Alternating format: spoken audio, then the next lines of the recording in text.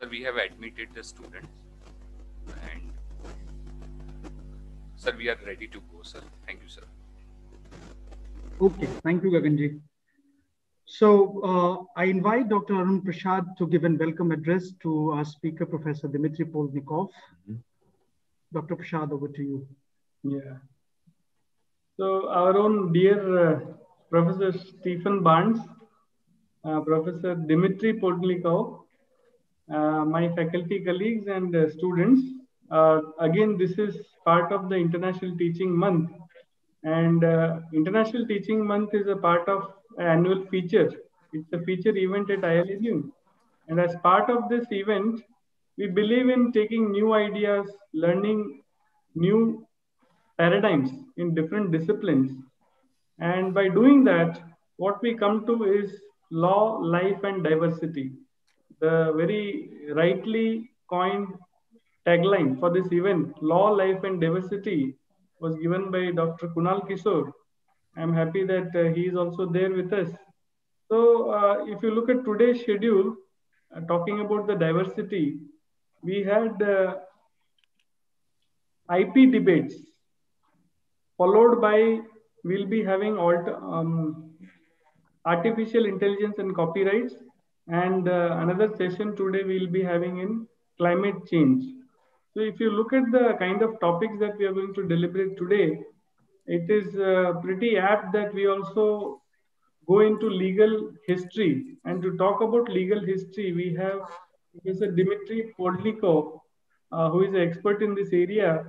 I welcome Professor Dmitry Podlikov for this session. And on behalf of Institute, University, students and faculty, it's a pleasure to have you. We thank you for sparing your valuable time for this session. And I'm very hopeful that all of us will learn through this session. Welcome again to the International Teaching Month, Professor Dmitry Poldnikov. Oh, thank you. Thank you, Professor Prasad, for this kind invitation and your kind words. Greetings from snow white and frosty Moscow region.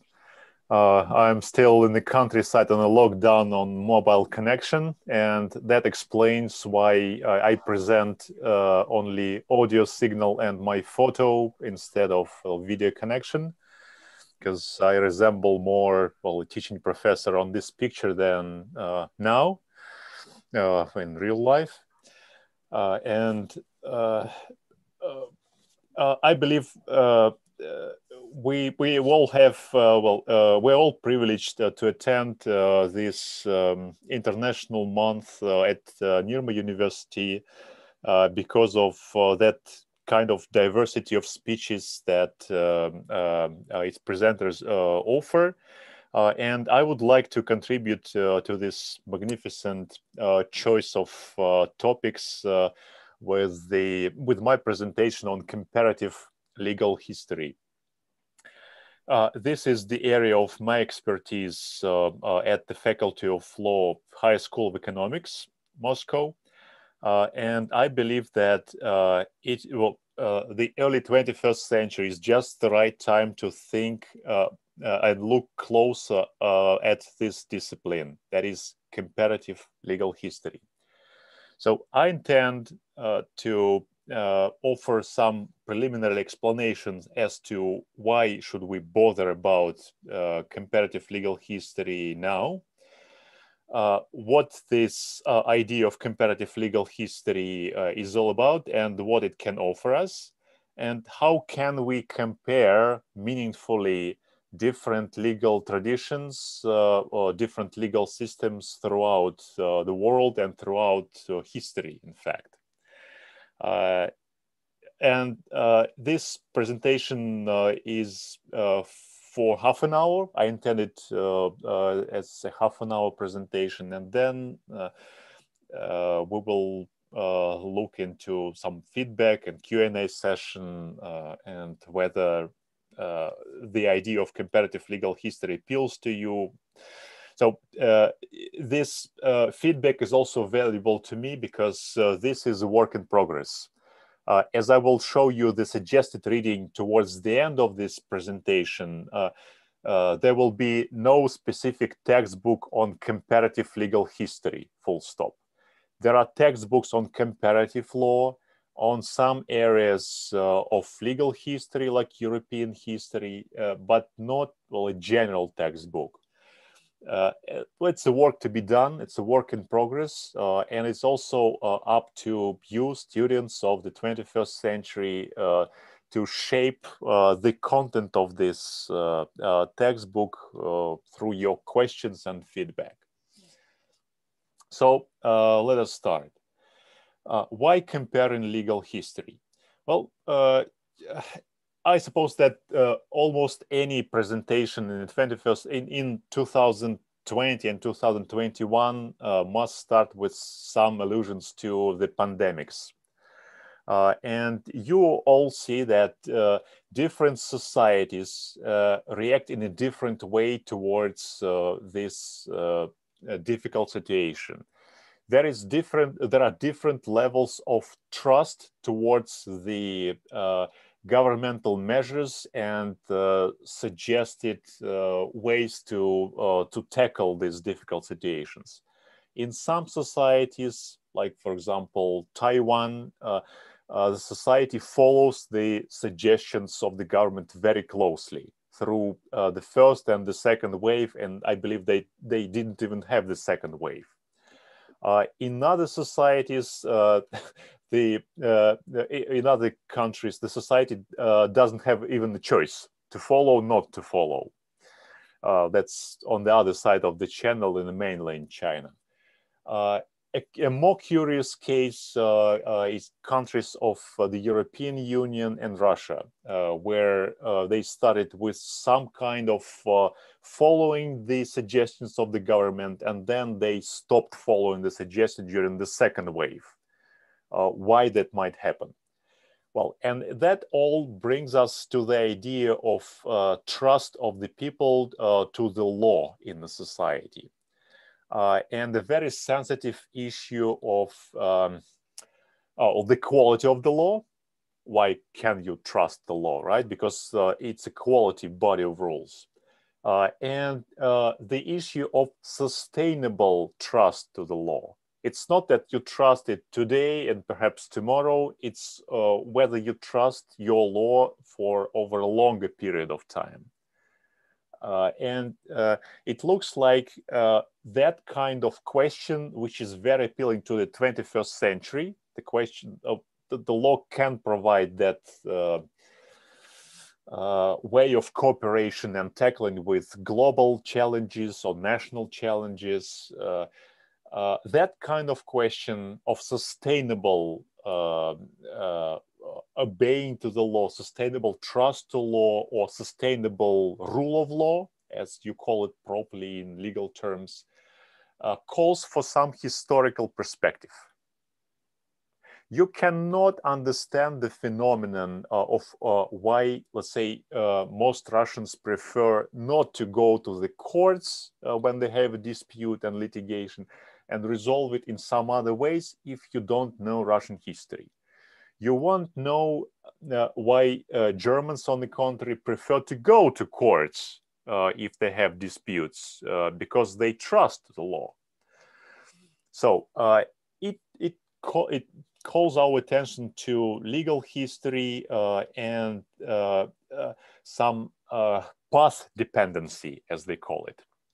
In other words, you might need to go for that longer perspective, even if you study contemporary law and comparative law. So what do I mean when I talk about comparative legal history? Well, comparative legal history is about comparative law done in historical perspective. And I believe it's time to share the presentation that I prepared, or at least one slide. The key question here is how to compare, in fact. the idea of going to the past and that law today depends somewhat on the past is not new. The new thing here is how to compare meaningfully different legal systems and different laws. I will talk now from the European perspective, also Western European perspective, because that tool of comparing laws was devised in the late 19th century by European scholars, also Russian scholars, and I am more familiar with their ideas. So how to compare meaningfully? One option is to look at the law in books. On the content, they call it dogma, like teaching, and you compare the dogmatic structures, like trust in Anglo-American law or property rights in continental law, contract law, and so forth. The upside with this mode of comparing is that you do legal work. You get yourself busy with specific legal constructions. You do not distract yourself with some moral considerations or religious considerations. You do legal work. The downside with this comparison is that you are limited to the dogmatic constructions that are common, that are shared by the countries you take into consideration. You can compare property law in Germany, France, Italy, and well, Russia to some extent, but you cannot compare it with England, well, and further on to America because of the different dogmatic structures, different legal structures. How to overcome this difficulty? This is the second option, the functional comparison. The idea of function goes back to the social purpose of law. Law is not only about some symbolic values. It's not only about historical representation of your identity.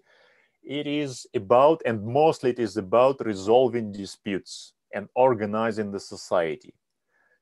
You use law in order to achieve something. And this something is called its function, of functions in plural.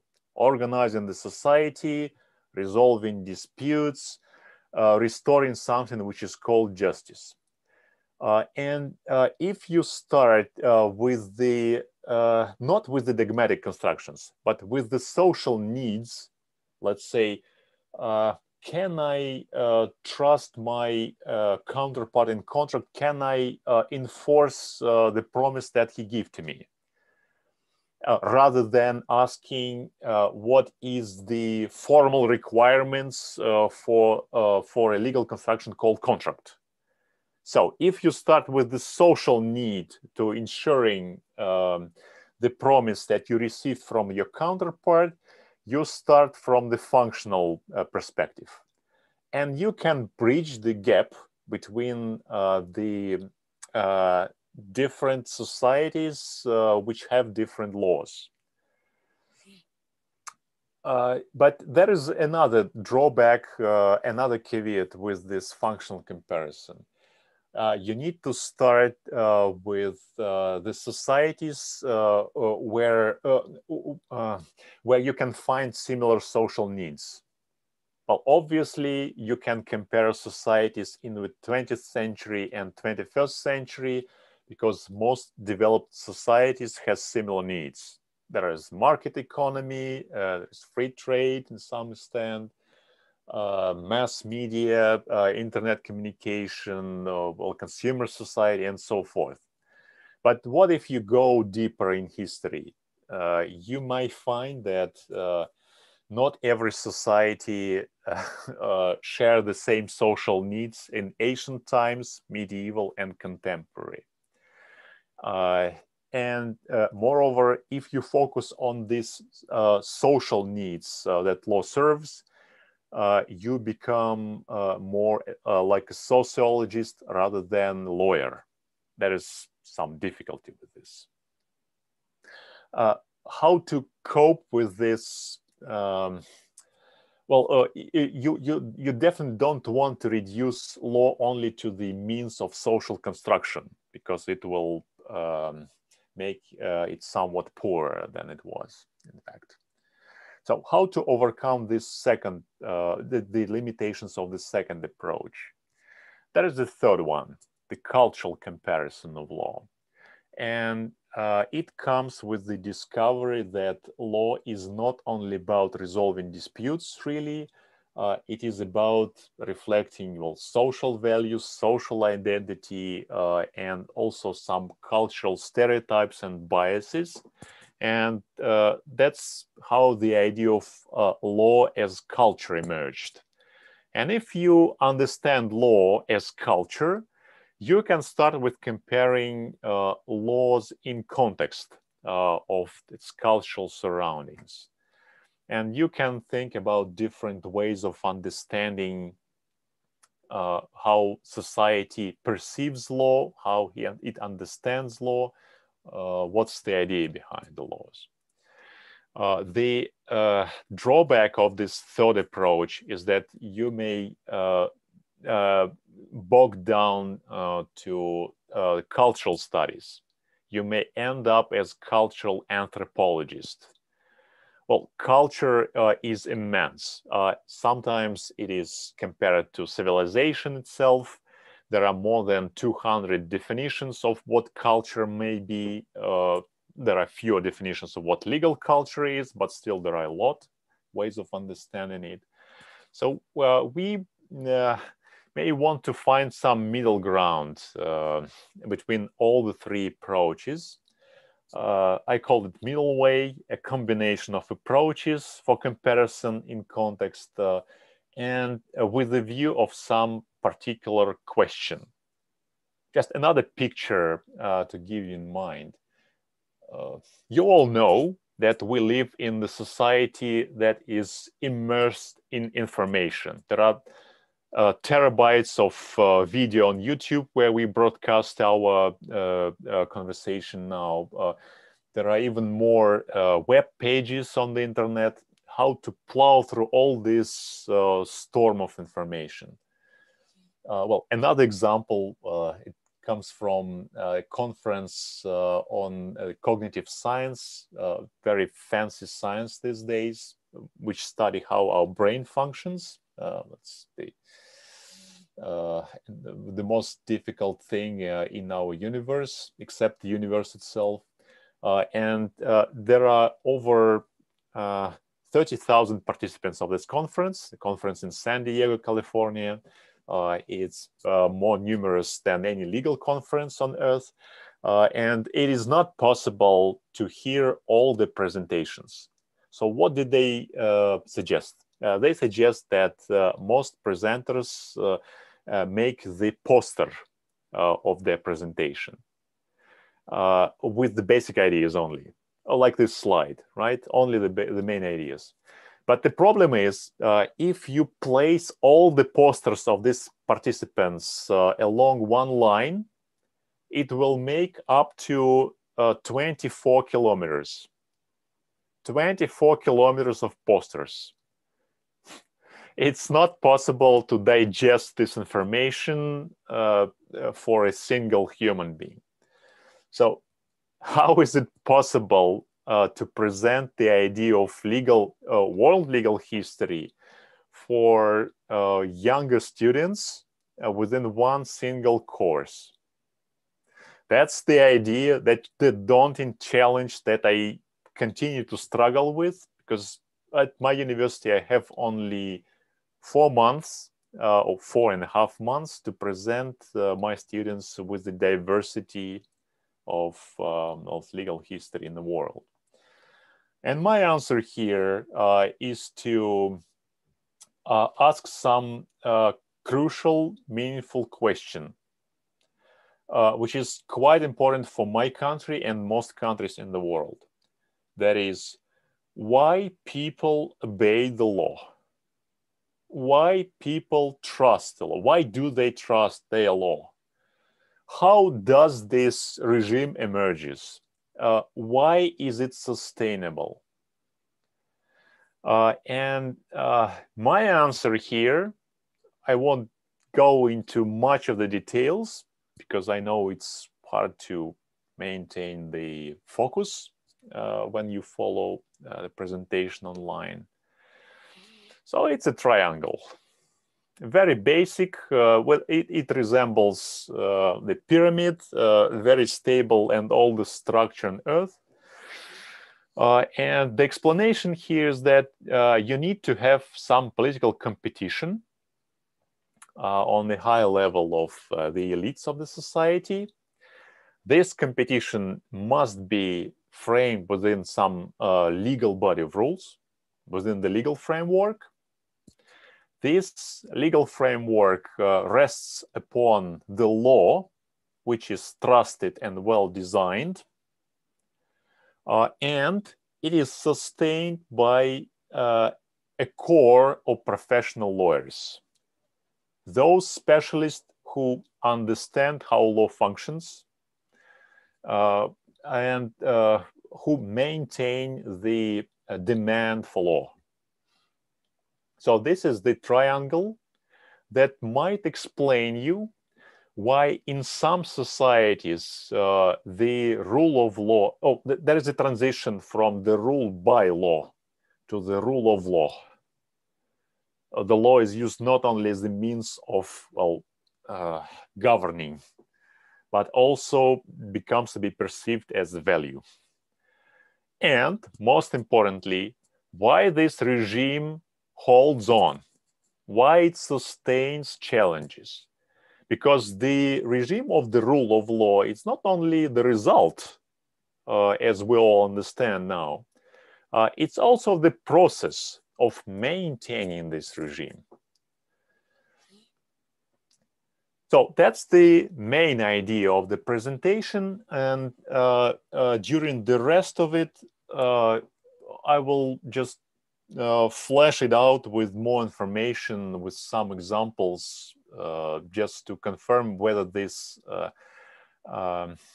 basic scheme stands the test of time, right? So in order to present the diversity of legal systems throughout history, you need to have some structure that will help you to distill the meaningful information. Many scholars would say that law, or the law, is too narrow because it does not cover some meaningful elements. And they, as I, suggest to use the term legal traditions. First of all, because it encompasses law. Well, if you look closer, right, the law proper is part of the third element, particular doctrines and rules here on the slide. That's what we usually call the law. Contract law belongs to this part. Constitutional law belongs to this section, inheritance, and so forth. But it's not enough to know just the rules, because the rules can be applied and understood, right? Understood and applied through multiple different ways. There is the second layer to it. I called it general theories, but as Professor Prashad called it, there is a paradigm shift, and I thank him for this term paradigm, because I also use this term, legal paradigm. It's a mental box that helps you to pose the question. You can't think of another legal question if you are not within the paradigm. So legal paradigm as general theories, where and how to find legal solutions, like sources of law, how to understand those sources of law, how to apply them. And of course, there is the first and most important layer. We all understand that law is for the people, and it is made by the people or the elites of those people. so it is about society and its institutions, social groups, state officials, right, judges, lawyers. You need to understand who is where in each society in order to understand how legal traditions function, in order to maintain social cohesion and resolve disputes. Right, but so far it's just the structure that you can apply as a filter to most societies. Well, I don't claim to study all the world legal history, but the societies that we include into the course on legal history at our university, well, it stands the test so far. We'll see how it rolls out in the future. All right, but obviously the societies and their legal traditions are different. How different they are from one another. How can we understand this difference? As I promised you, there are several ways of understanding this diversity and comparing this diversity. One way to do it is to look at the function of this society, the function of law in the society. And on the basis of this criterion, I suggest that there are at least 3 basic kinds of law throughout history. The first type is when you understand law as a means to resolve conflicts and maintain order. It doesn't teach you anything. It doesn't aim to govern anyone. It means only to resolve conflicts between the individuals that are on equal footing. Well, the second type of law, an ideal type in the sense, is when you understand law as a path to correct or righteous behavior. It enlightens you in a way. It guides you through life. It shows you where are the values where is the guiding star in your life and in the social life. And the third type is the law as an instrument of governance, not necessarily good governance, but just governance, ruled by law. So as you see, I've added some examples under each type of law or type of law, right? Roman Republic gives you as the example of law as a means to resolving conflicts. English common law from medieval period with some intermission during the Civil War and War of the Roses also presents you with this example. The second type is best exemplified by early and classical Islamic law, Sharia law, and the Roman canon common law, which is called in Latin jus commune. And the third type, well, it's a curious one. That's where I would like to call your attention to. Well, legal history it's not only about the past. It's about the development from one point of time to another point of time. As our main question in the course on legal history might be how to create the sustainable rule of law, the question is it possible to transit from one type of law to another type of law? And the answer is yes, sometimes to the best, sometimes to the worst. If you look at the first example, like the Roman Republic,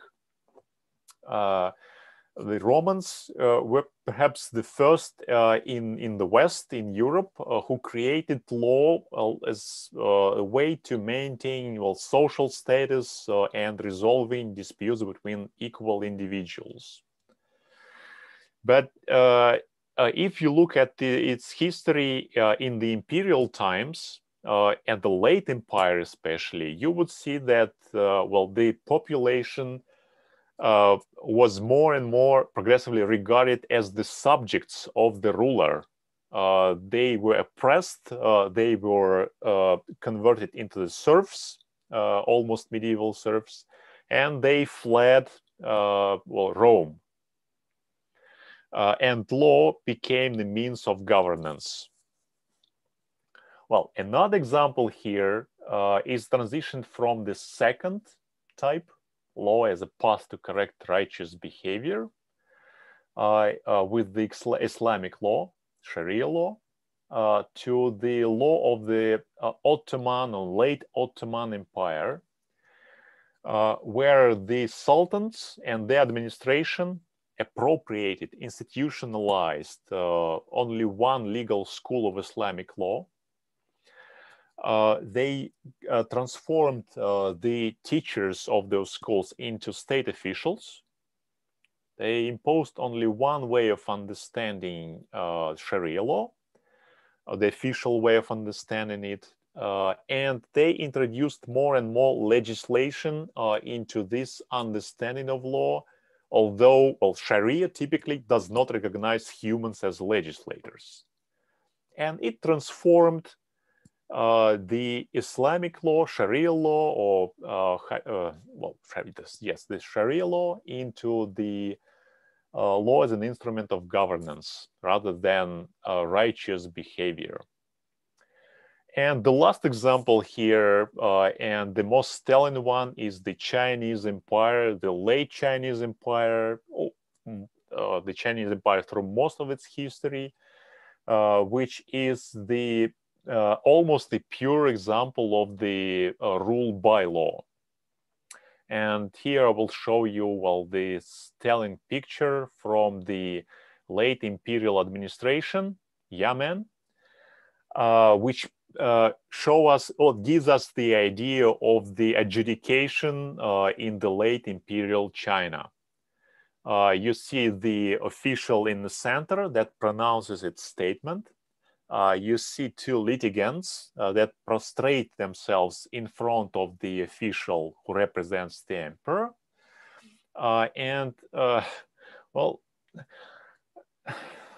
Well, that's not the kind of law that I would like to find me and my children and my relatives to be in. So legal history, to finalize my monologue on the topic, is not only there to help us understand how one can move from law as well, an amicable resolution, right? If you look at the very start of history, it's, well, Africa, right? And dispute resolution through mediation. And it is a soft law, so to say. You try to find an amicable dispute resolution without imposing a rigid sentence, right? So legal history starts here, and it may be used in order to explain us how some peoples end up with that kind of rigid structure. And also it may help us to think closer as to how to organize our legal system according to this triangle of factors that help us to maintain the idea of law as social value and as the principal means of searching for the balance between the competing elites and the competing parties to the litigation. So far, and this is the really final remark here, this is the work in progress, and I cannot yet recommend you, well, a single book, textbook, that outlines that kind of vision of legal history. But the closest match, oh, it's not here, it's here.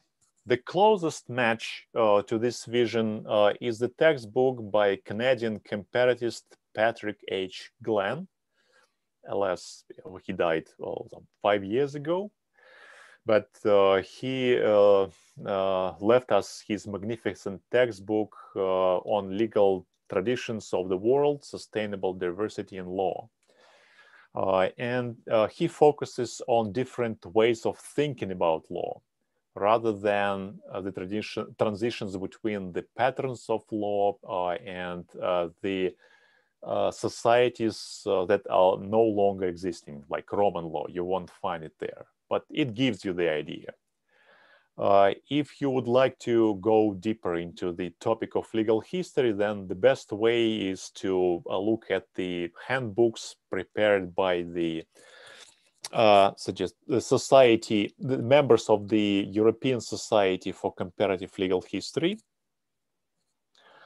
or the team of scholars working for, in order to produce the Oxford handbooks on legal history, whether world legal history or European one. Right. As I promised, I spoke for about half an hour, not longer. I intend to respond to your questions and listen to your feedback. And I draw your attention to the fact that I did not mention India. It was done on purpose. And as a way to start the dispute, I would like, well, I have some considerations as to how Indian legal history or Hindu law can be framed within this typology and how it changed over time. But I wonder whether you see your own legal history within this typology and whether it makes sense to you. And with this, I conclude my monologue and return the floor to the the chairman. Thank you, Professor Poldnikov, for a very insightful presentation and thought-provoking ideas that you shared with us all. By the time students type their questions in the chat box, I have few questions so that I would be able to understand nuances of comparative legal history a little better. I just want to ask, just to initiate a discussion, Professor Dmitry, I just want to ask a question. Why do we need to compare? What are your thoughts on it? Why do we need to compare different legal traditions across the world? The short and answer. And then we move on to the question of how do we compare, which was a large part of your presentation. Yeah, yes. Well, naturally, it depends on your ambitions. If you would like to be, well, just a small lawyer in a small village, then you don't need to compare laws. You will spend your life in your local community, and that's it. But I believe that those who attend this session, they already witness that kind of comparative effort. The technology, thanks to the technology, and alas, because of the pandemics, we are all in this virtual one boat. And we are all facing similar challenges. Not only the pandemics, of course, it's also the climate change, also the technological advances and development and so forth. And the point is that the societies need to cooperate with each other. What could be the basis of this cooperation? Religion? Philosophy? Well, economy might be the basis for this cooperation. Technology might be, but economy and technology does not give you the guiding light as to the values to protect.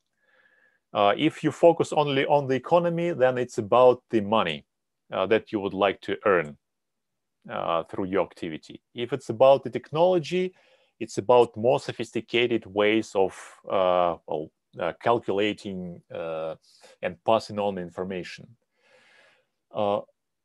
I suggest that law might be this universal foundation for cooperation between the societies, irrespective of whether you come from common law world, civil law world, or traditional law, African law.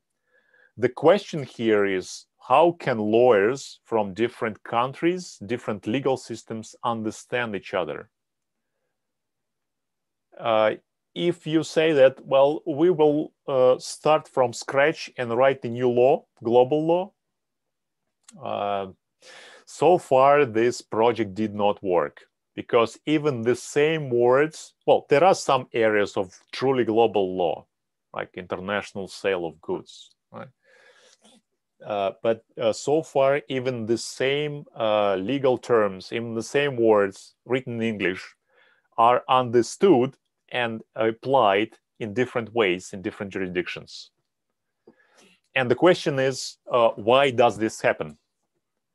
I believe that comparative law cannot resolve this without the help of legal history, because that issue calls your attention to something that we call path dependency, and that was I was trying to present you through this brief presentation. So, Professor Poldnikov, I do agree the value in terms of comparison when we see that the world is globalized, and I do understand the value of your thought in terms of thinking law as a normative force, to ensure justice to all.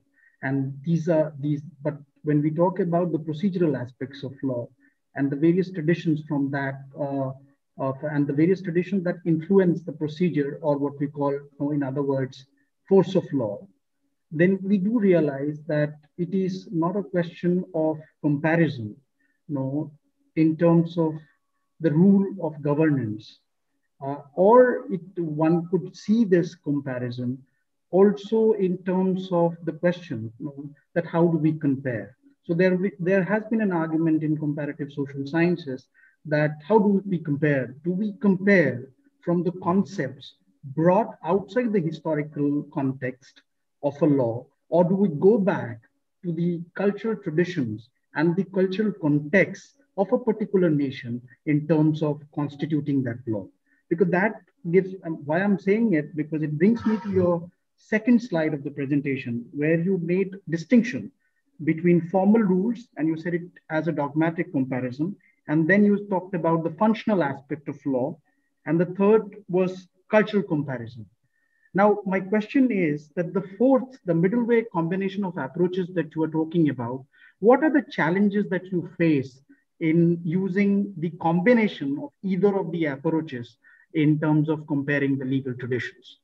Because I do agree with you that these are not separate sort of branches in terms of thinking about comparative legal history, because law at the same time is a social fact, and at the same time, it is a cultural reality.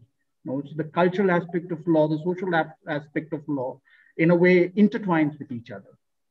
So then what are the challenges of doing it middle way, keeping in mind the question of power, the hierarchy of nations within the global world order? So the hierarchy, the question of standing of nations, how then we compare?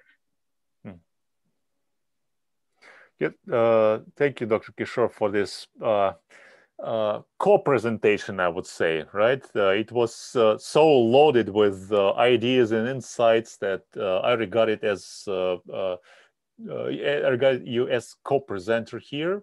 Thank you for this remark on different ways of comparison and the challenges that a scholar faces when he goes through them or chooses between them.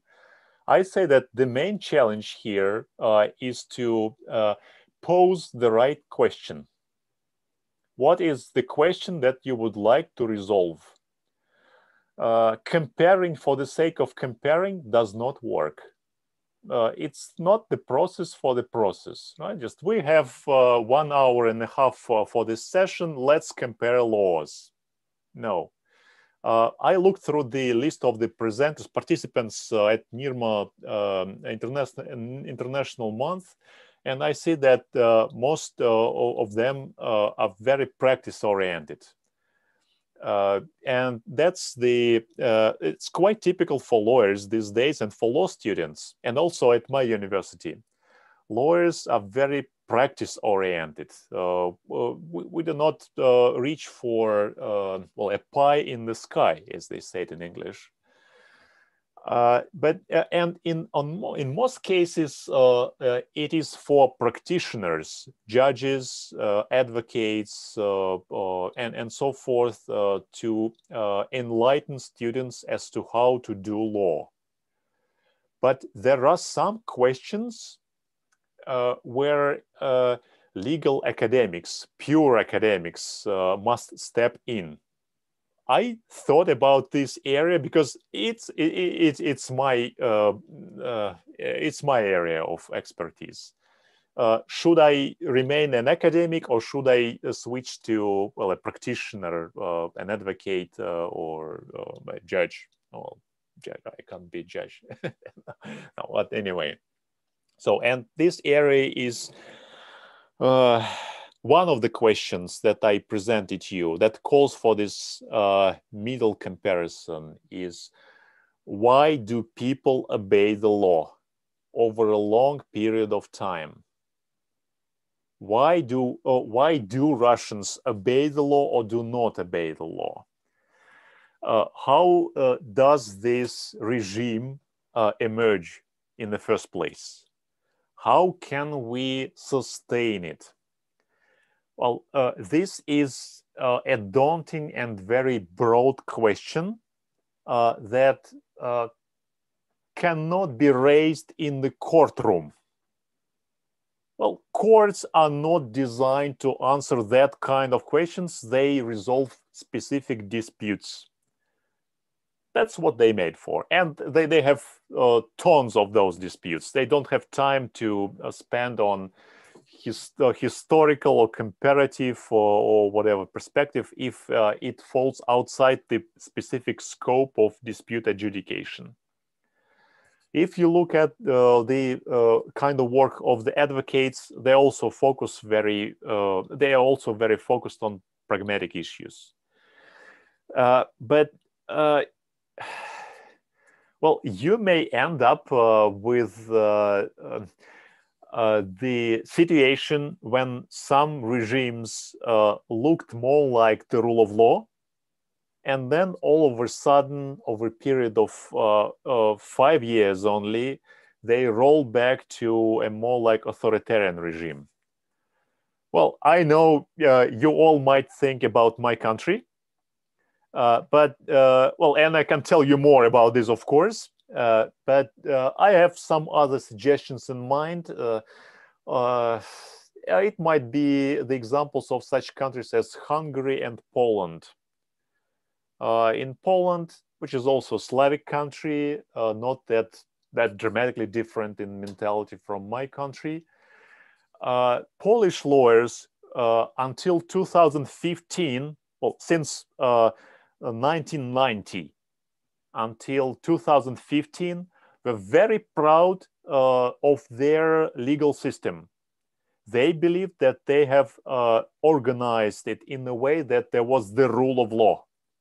And they pointed at us in Russia and said, oh, we are Slavic, right? We also were part of the socialist legal system, but we managed to overcome it. We organized our system as the rule of law system.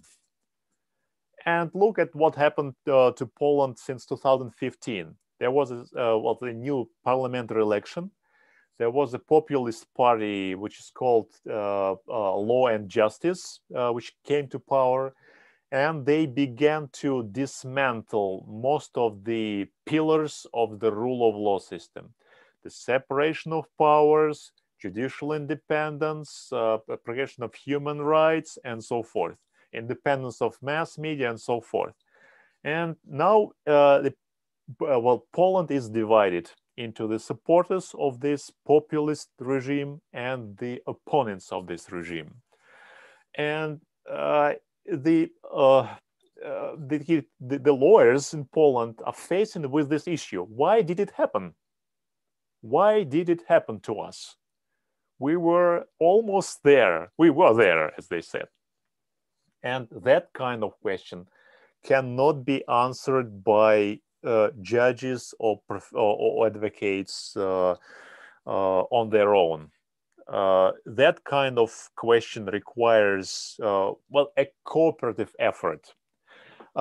If I can draw your attention back to this slide of three factors, it illustrates the interdisciplinary effort that the question calls. Of course, there must be lawyers who could make sense of the legal rules. But there must be politicians who understand how the political system works. And there must be sociologists who understand how the law as the body of rules is perceived by the general public. And well, I can easily see the place for legal anthropologists, for philosophers, well, also for the specialist on IT who might design, well, legal tech in order to make the legal procedures more transparent. But I also see the place for legal historians here, because there must be someone in this team of interdisciplinary studies who might pull the right data from the past, because we are what we are. Our current identity is partially and substantially determined by our past. It may be more or less distant, but you can't call it only present. No society can be regarded as, well, reinvented in one particular year. And as I come from Russia, I will finalize this reply with the example from my country. In 1917, in October 1917, there was, well, a coup d'etat, October Revolution, and depending on your political affiliation. And those who came to power, the Bolsheviks, decided to reinvent Russian identity from scratch. Well, we know history. Yeah? We know that Homo Sovieticus did not appear in the end, that there were some elements of national identities that re-emerged after 1991. And there must be, well, that's the work for legal historians here. But there must be the precise question for comparison. What would you like to achieve through comparative effort? If you don't have this clear question in mind, you will be exercising, flexing muscles, and it will be just an academic exercise. So the one who can pose this question can be also a legal historian, can be a philosopher, can be a practicing lawyer, but it should be a clear question. One final thing which I intend to learn from your presentation, and then I'll pick up participants, students, and other faculty members' questions, is, you mentioned the separation in terms of functionality of law and in terms of what law wants to achieve. And you said that law is a mean to resolve conflict in order, law regulates conduct, and law is an instrument of governance. Oh, I remember. Now, all the three constitutive elements of law that you spoke about, I was just reminded that you chose to pick different cases. So for conflict in order, you picked Roman law. For conduct, you picked Sharia law. And for instrument of governance, you picked up Roman and Ottoman Empire. I'm just reminded of a Roman law, which we used to read in our university days, Homo Sacer. And that Roman law, when we used to study, we were told that it's not only a law, which is an, say, instrument of governance or resolving conflict in order, so much so, it also regulates conduct. So I just want to learn whether we can separate a legal tradition on the typology of conduct, because if we look at laws, whether we look at Roman law, whether we look at Greek law, and I'm reminded of Piero Hado's text, and he talks about a lot of pre-Socratic legal traditions within Greece. We're reminded that law from the conceptualization state was much more about regulating the conduct. And that regulation of conduct would then lead to the resultant type of formation of political community. It's like what we think of is that how the questions of nation as a legal order is weaved into state, which is both a legal order and a political order. So I just intend to learn if we can think of intermixing these examples, and can we say that Roman law is a law which is an instrument to regulate conduct as well as constitute political communities and political and questions of political order. Yes. Good. Thanks for this feedback. I've mentioned that this is a basic scheme, and it is closer to ideal types. These are ideal types, and an ideal type is a specific intellectual tool invented by German sociologist Max Weber in order to mark the starting point of your research, your sociological or historical research. An ideal type is a construction that highlights some basic features and it proposes your hypothesis on the topic. An ideal type does not exist in reality.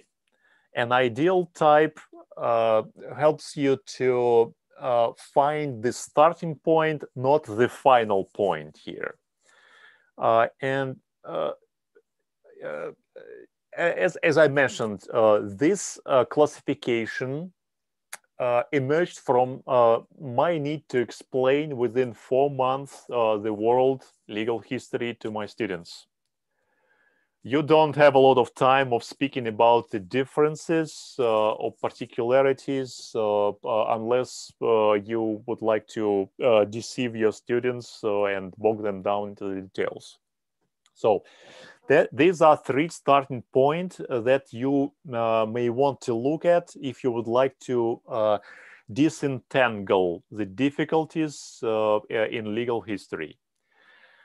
And it refers to the dominant understanding of law. It means that, well, in our legal theory, Russian legal theory, there is the term, the legal type of legal understanding, how you perceive law.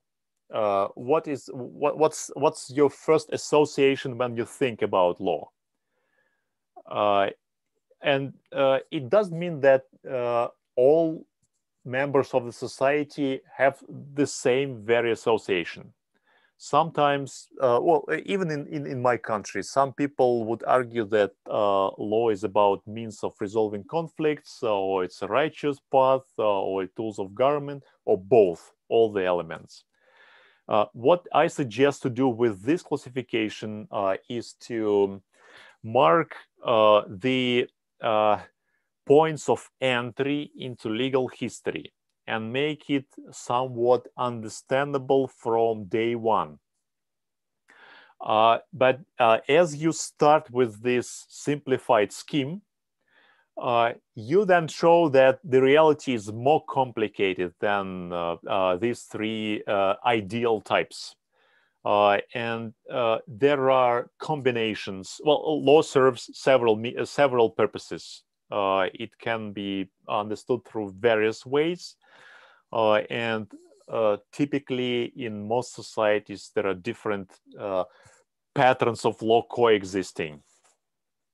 I feel it calls for some discussion on the application of this scheme to Indian legal history, right? Because in my perception, what Brahmins created was closer to the learned law in the second type, like the righteous behavior. And at the same time, it was the ideal law of the upper classes of the society, like Brahmins and Kshatriya. Dharma Shastras don't tell you a lot about the lower classes of the society and their way of living. And it means that even during the heydays of this Brahmin tradition, around the turn of the first millennium of AD, Common Era, even during that time, this ideal law coexisted with customary law, I suppose, on the ground. And then the curious thing happened, right? When the British came, they introduced their understanding of law. It is the law as the means of adjudication, law of the judges. Well, and it's curious to me, really, how these two patterns might be combined in the understanding of law in India. Well, whether it makes sense to speak about these two patterns combined, or whether you see your modern law, Hindu law, as primarily common law, or whether it doesn't make sense at all to distinguish these three ideal types in terms of your legal history. Well, I will just add a note and we'll move on to a student's question. Indian legal history is also a history of violence. If we talk about in terms of codes of conduct translated as laws. So it's not only about order, because political order is always a question of political violence. We talk about social violence. There's a lot of theorization of political violence in comparative legal history, but we also need to take up the questions of social violence. So you are right, I mean, in that. But I'm moving to now the questions of some of the participants. One student, Manya Anjari, asked a question. In this era of globalization, where law has attained a supernatural character and countries are adopting a general framework of laws to govern international disputes, how far the study of comparative legal history is relevant where legal pluralism is diminishing?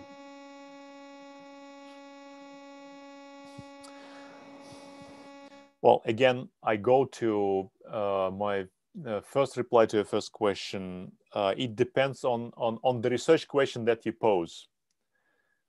If you are intended to study intellectual property, then, well, legal history won't be your first choice of research, right? If you study IT law, legal history won't be of help, of much help either. But if you would like to understand something that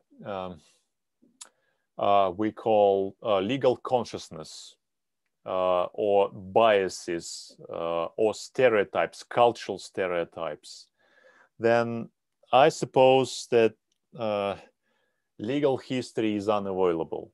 Oh, that at least that kind of historical depth. Let's say contract law. Contract law is the same around the globe now, right? Except that not quite. I can give you one example. The Russian Civil Code stipulates an article 420, I believe, on the freedom of contract. It means that any subject can enter into whatever contract he wants, provided that it is legal, right? Well, basic caveat. At the same time, when you go to Russian court with some atypical, non-typical contract agreement, chances are that the court will not enforce this contract on the basis of some dogmatic considerations, saying that, well, this is this contract should be regarded as the combination of two different contracts. There are the two different chapters of civil law must be applied to this to regulate this contract. We will not honor this contract at the current state. It means that you have the freedom of contract in the law and books, in the code, and you don't have this freedom of contracts in the court of law. Why did it happen? Can you answer this question? Can you answer the discrepancy without legal history, only on the basis of comparison? I don't think you can, because it runs deeper to the attitude of the judges in the 20th century. Throughout the 20th century, judges were used to adjudicate on the prescriptions of typical contracts, in fact. And they did not recognize contracts that fell outside the scope of the types of contracts. And apparently, it had to do with the paternalistic attitude of the governmental officials towards the parties of the contract. There was no free market economy in the Soviet Union, as you might know. The organizations engaged into economic activity in order to fulfill the plan of economic development, and you didn't need really the freedom of contract for that kind of economic exchange. And apparently, this attitude of paternalistic look onto the parties to the contract remained in the 90s, survived into the 90s and into the 2000s, despite the fact that the legislation has been changed. It looks like historical explanation to me, an explanation that calls for the information from the 20th century at least, or maybe even from the 19th century, depending on the your research ambitions, really. So now there's a comment by Professor Stephen Barnes. Professor Poldnikov, very interesting, provocative presentation. Thank you. At a time when law schools driven by education ministries, bar associations, and consumers, law students promote more specialization, example, cyberspace law, tax treatment on patents, and so forth. Your expertise area, legal history, comparative legal history, often sometimes gets marginalized in law curriculums. You have proven the value of legal history and comparative legal history having a much more prominent role. Очень спасибо. Thank you. I don't know how, if I pronounced it well, and I don't know the meaning. So thank you. And again, sorry, I don't navigate the Cyrillic alphabet on my keyboard. So that's the comment for you. Rather very sweet work. Yeah, thank you for Steve. Stephen Barnes, Professor Barnes, for this comment and in fact encouragement. As far as I understand, not only comparative legal history, which is not non-existent as an academic discipline yet, working on this, but even comparative law is somewhat marginalized at law curriculum. Well, that's not only, really American or Russian or any other national trend. It has to do with the ambitions of the students. My faculty, my university actually, is in the process of updating its curricula in a way that students would have more liberty in combining the subjects that in their track. In fact, it's about giving them the opportunity to build their own study track. And I see it as an opportunity to propose them an instrument called comparative legal history as their optional field of study, depending on their kind of research. I also believe that the longer we live in the 21st century, and I hope it will be longer than shorter, the more influences from other jurisdictions we will experience in our national jurisdictions. Perhaps not in the United States, which is big enough to stand on its own, but in my country, definitely. Well, in the countries of European Union, definitely. And it will create some additional demand on the instrument called comparative legal history. And the final remark, it's not only about the demand, it's also about the supply, right, in economic terms. As I showed you the suggested reading, I told you expressly that there is no single textbook on comparative legal history for the 21st century. It means that there is no supply yet. We as academics, or I as a teacher of legal history, do not offer our students a ready-made tool for this comparison. We're all working on it. And as soon as it is done, I will engage into talks with the administration or faculty to promote this discipline. So thank you, Professor Poldnikov, for a very intellectually stimulating presentation. Thank you, Dr. Prasad. Thank you, my faculty colleagues. Thank you, Professor Director. If you want to say a few words, Professor. Yes, yes. Hello, Dmitry. How are you? It's great to have you. I'm sorry I was held up in some meeting and I couldn't join your session in the beginning. But how are you? All well? Oh, yeah, cool. Wonderful, wonderful. I'm so happy that my internet connection stood until the end of this presentation, right? Oh, I'm still on audio. I'm so happy to see you. I'm so happy to see you. That was also not certain whether I'd be able to receive video signal. And well, I'm happy to share my thoughts on legal history as a continuous project with colleagues and students of your faculty. Thank you so much for joining us, and we look forward to have you on campus next year. Yeah, it's a pity we didn't have time to discuss how Indian legal system and Indian legal history frame with this idea, but well, maybe next time when we organize a session. Yes. Thank you so much. Thank you. Thank you, Steve, for joining. Thank you. So we end this session. Thank you so much.